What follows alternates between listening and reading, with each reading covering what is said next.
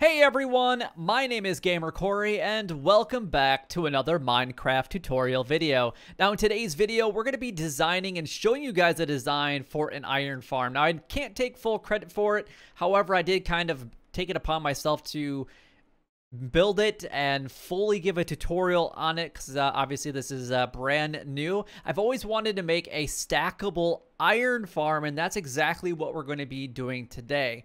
Now, I've tried doing this a long time ago in my own creative world, kind of like what we're in right now, and I wasn't able to actually ever do that, but that was a long time ago before I really understood iron golem mechanics, especially the way that they are today.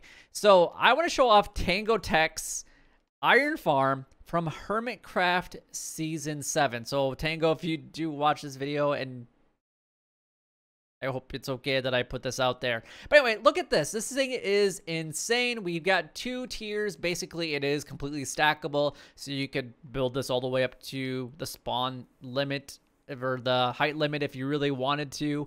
It really doesn't matter. This thing is truly amazing, and it is incredibly powerful, and you get anywhere between 8 and typically 12 golems per cycle that we have set on that hopper clock down below. And I'm going to get into the complete build of this thing, so hopefully you guys are ready for this, because it's definitely going to take us a lot of time to build this, and it's going to take even that much longer to build this thing in survival. There we go. So we're actually getting what, that's 7 golems the first time, and then if we actually wait a little bit longer, we're actually going to get a little bit more. So it's pretty insane how many iron golems you can actually get with this farm, and I definitely recommend that you guys build this in your own survival world or even on an SMP server.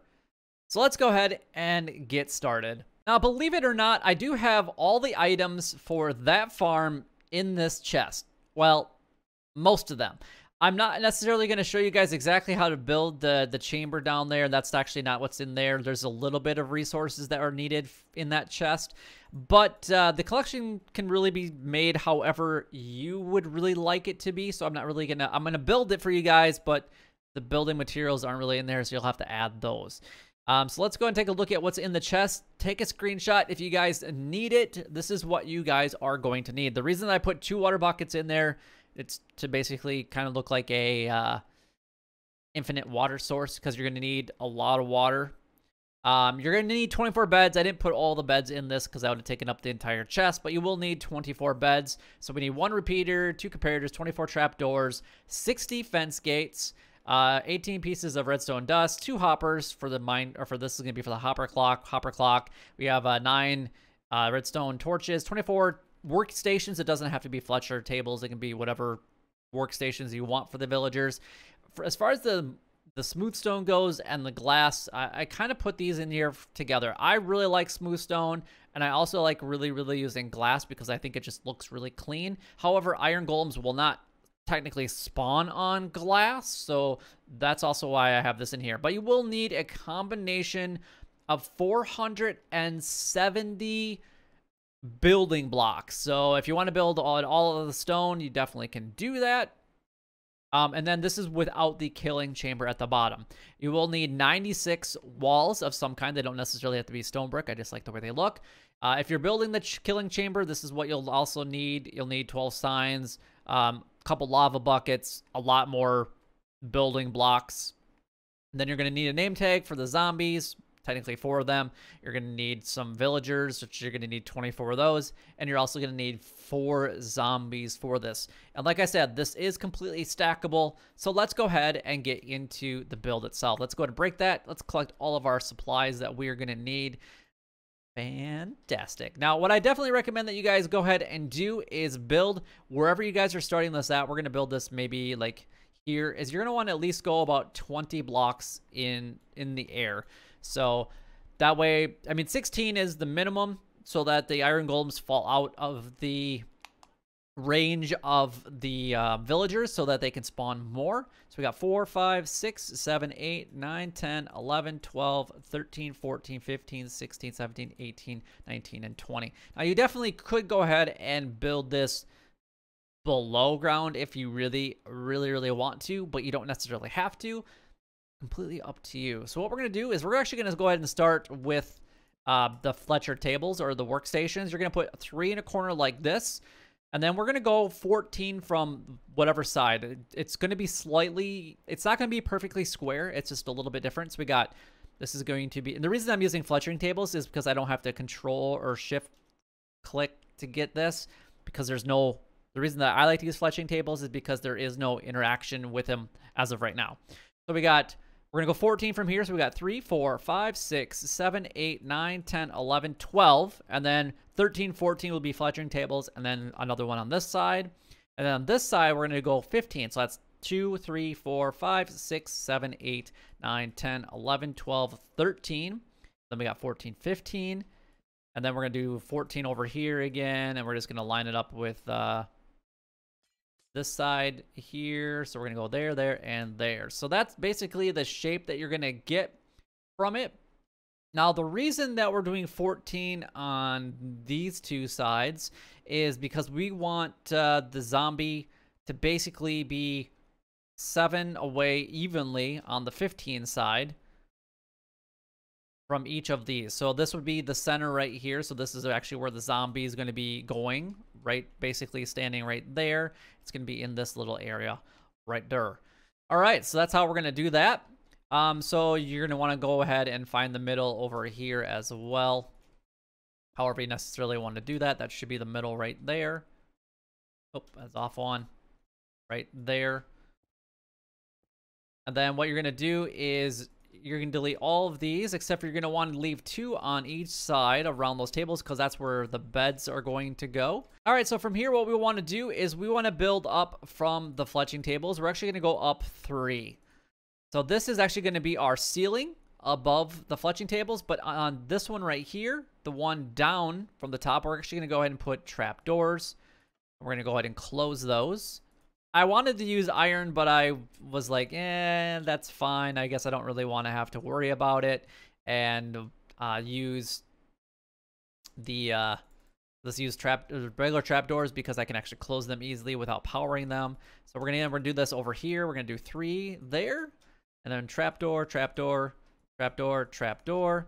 And then you can delete everything below those 3. And then you're going to do that on all 4 sides. So at this point, whatever side you did the 15, so you should be able to tell based on where your zombie spawner or zombie holders will actually be, you're going to come 1 out past the trapdoor. The reason that I go 1 out past the trapdoor is because iron golems could potentially get stuck on those trapdoors, whereas if you have a little bit of an overhang, then they necessarily can't get stuck. So we're going to go out 5 from there, and then we're going to go all the way across to the other side.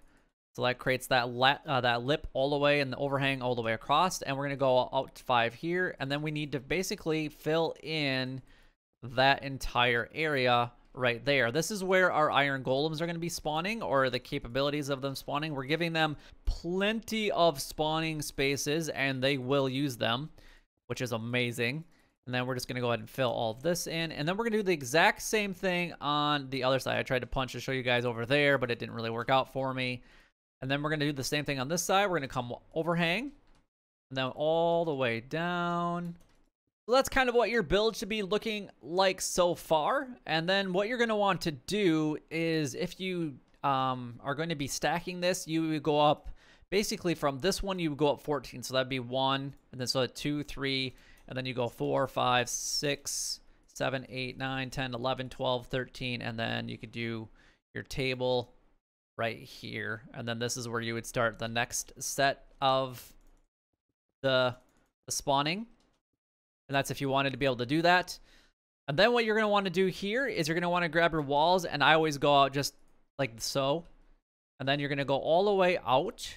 And then you're going to go 2 past, because we want to be able to give them a 2-spot gap to fall down. And then on this side, you're going to want to go and surround that entire platform. Just like this. And then 1, 2, there we go. Now, the reason that I like to use glass here is because now golems can't spawn on this. If you guys are going to use like the smooth stone here, you're going to have to put a slab or redstone dust on the top of it just so that iron golems don't spawn on this. You don't want that to happen. Now, at this point, this is where the water would go, but let's go ahead and put our fence gates that we're going to be putting down, and it does not matter which side you do this on. You have to do the whole, you know, shift click if you want to go ahead and put these down. But I'm going to go ahead and just fly because it's easier for me, at least right now anyway. And then what we're going to do is we're going to open all of those. Make sure that you're doing them this way and not this way because they will connect to the wall if you do this way. And then the golems could potentially get stuck on that one, and you don't want that to happen.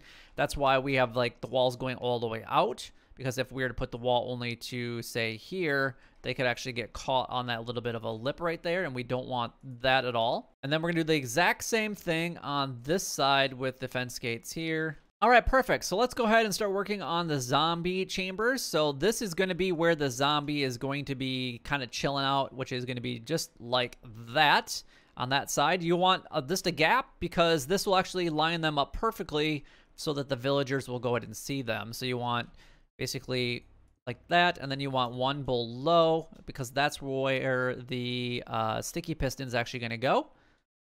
And then what we're going to do here is we're going to grab one of our sticky pistons, which I seem to have misplaced or somehow didn't add into my inventory, which is unfortunate. But you will need 6 sticky pistons. So I do apologize if I didn't say that earlier. And then we're going to come down, and then down one, and then we're going to face that one up. And we're going to do the same thing on this side. And the ingredients that were in that chest is actually to make 2 full layers. Now, if you only want to have 1 layer, that's perfectly fine. You only need to have 1 layer if you want to. You can make 3 layers. You can make 4 layers. You can make 20 layers, I guess, if you really want to. It is completely up to you. Now, let's go ahead and grab our beds. We're kind of going all over the place here, but you're going to want to put your beds down here.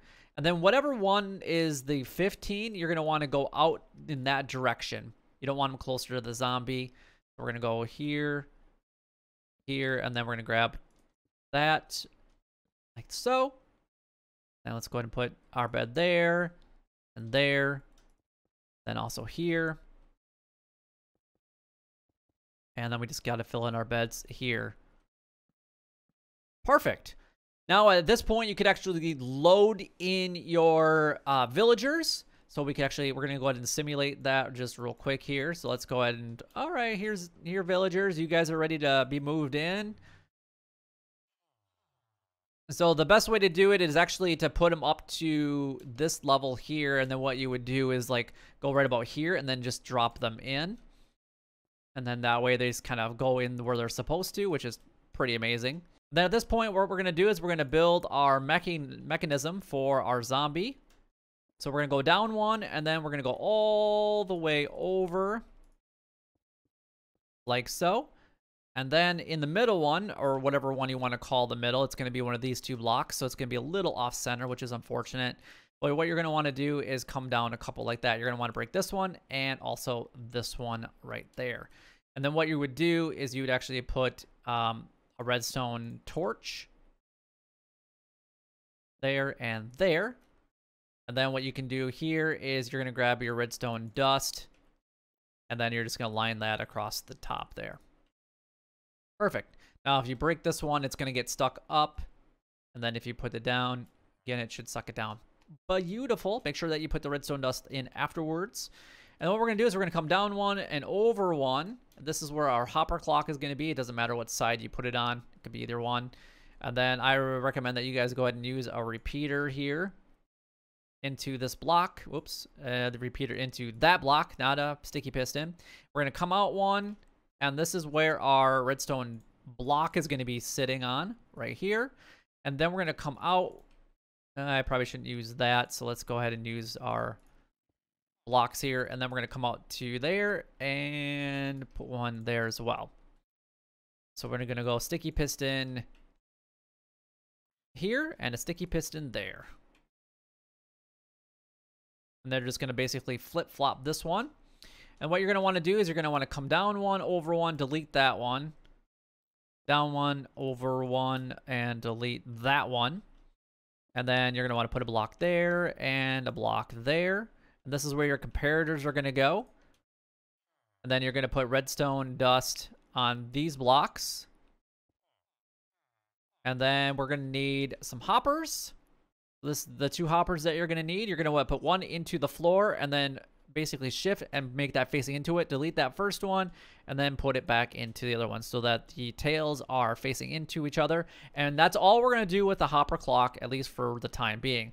Now, I definitely recommend that you guys put glass or slabs over this so that nothing can spawn down here, because this is a full block and it could spawn down here. And iron golems can also spawn on the top of pistons, just so you guys know.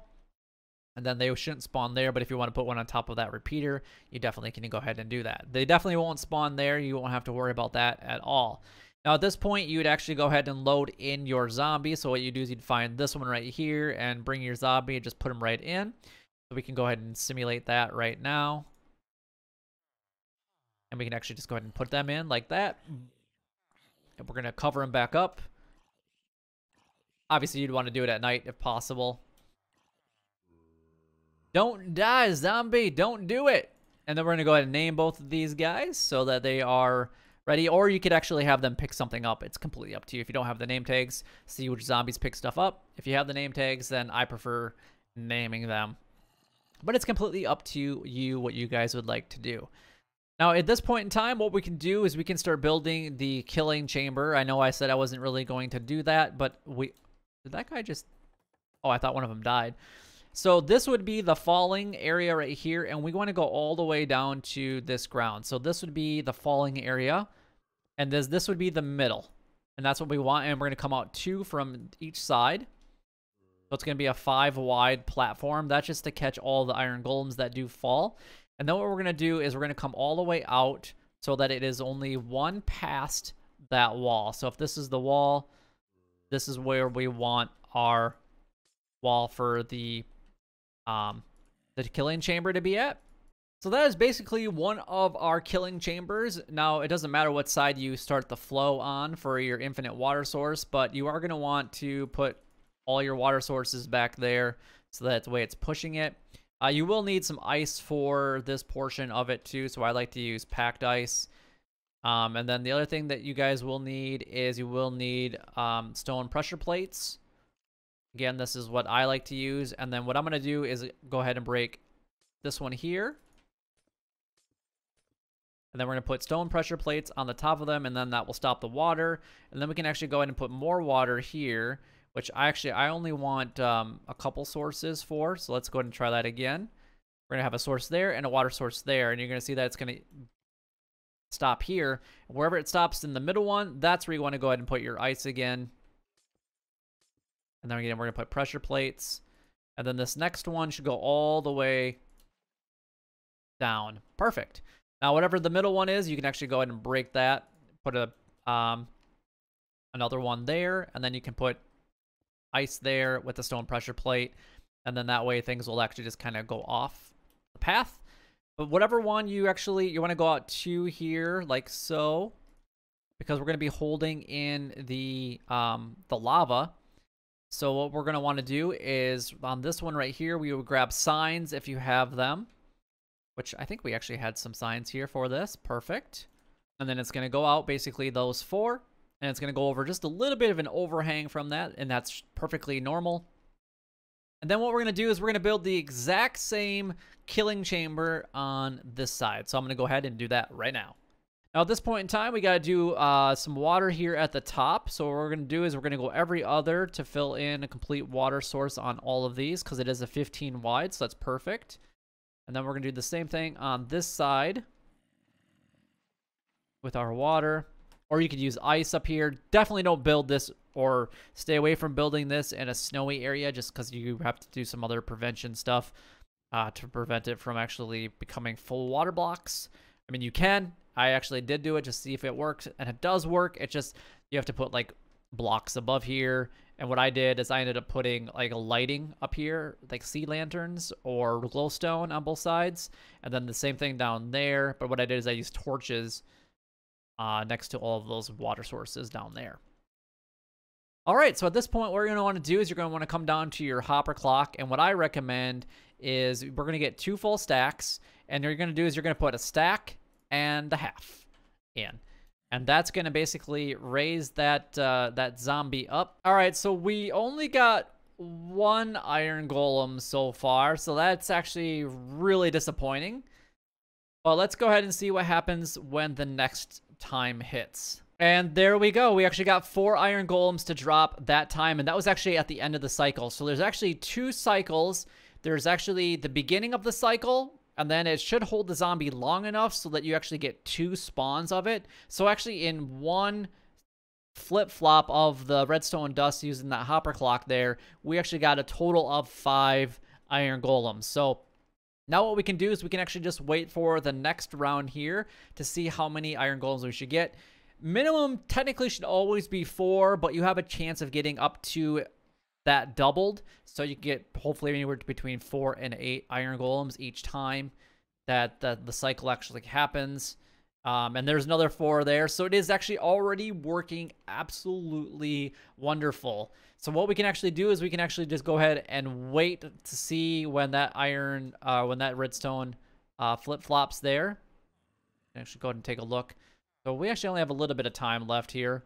And I find that a stack and a half is beautiful and works absolutely perfect for that the hopper clock mechanism. I tried everything that you could probably think of. If you guys find a better one, then leave a comment down below because I'd love to hear it. And then we got 2 more. So that cycle, we actually got a total of 6 iron golems, which is pretty amazing. But that is pretty much it, you guys. This is the whole iron farm completely done. Now, I'm going to let you guys know that in real time, yes, I know I was in creative. It took me 36 minutes, and that was even starting the recording of the video over at the other iron farm. So it shouldn't take terribly long to get everything in place. Now, obviously, getting the zombies and the villagers in the right places will take the longest, not the build itself. But hopefully, you guys are definitely prepared for that. But if you guys did enjoy the video in any way, then don't forget to like, comment, and subscribe down below. It would help me out a lot and is greatly appreciated. And if you guys are wanting to check out the world download so that you guys can see this block for block, then that link will be down in the description. It will send you guys over to my website so that you guys can go ahead and download it and check it out for yourself. So you guys should actually spawn really close to this iron farm, if I remember right. But anyway, if you guys did enjoy it, you know what to do. But until next time, YouTube, you guys keep doing what you're doing because you're already doing it. And you guys stay gaming.